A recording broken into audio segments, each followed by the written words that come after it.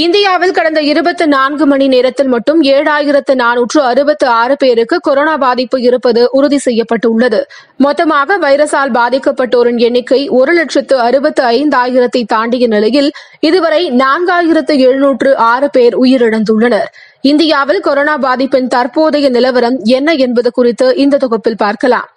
சீனா, America, ஈரானை தொடர்ந்து இந்தியாவும் கொரோனாவின் கோரப்பிடியில் சிக்கி தவித்து வருகிறது. இதனை கட்டுப்படுத்த படிப்படியான ஊரடங்கு அறிவிக்கப்பட்டு மத்திய, மாநில அரசுகள் பல கட்ட முயற்சிகளில் ஈடுபட்டு வருகின்றன. அந்த வகையில் நாளை மறுதினம் 4ஆம் கட்ட ஊரடங்கு முடிவடையும் நிலையில் 5ஆம் கட்ட ஊரடங்கை அமல்படுத்துவது குறித்து ஆலோசனை நடைபெற்று வருகிறது. இந்த நிலையில் இந்தியாவில் கொரோனாவால் பாதிக்கப்படுவோரின் எண்ணிக்கை நாளுக்கு நாள் அதிகரித்து காணப்படுகிறது.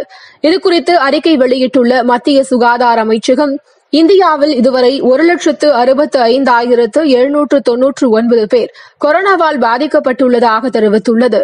மேலும் கடந்த 24 மணி நேரத்தில் மட்டும் 7,466 பேருக்கு தொற்று இருப்பது உறுதி செய்யப்பட்டுள்ளது என்றும் 175 பேர் உயிரிழந்துள்ளதாகவும் குறிப்பிட்டுள்ளது.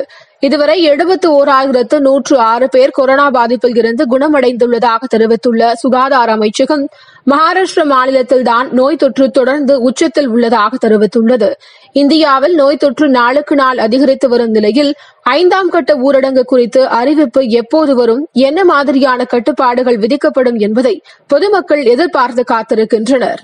மேலும் பல செய்திகளை துரிதமாக அறிந்து கொள்ள www.quicklinenews.com என்ற இணையதளத்தில் தவறாமல் இணைந்திருங்கள்.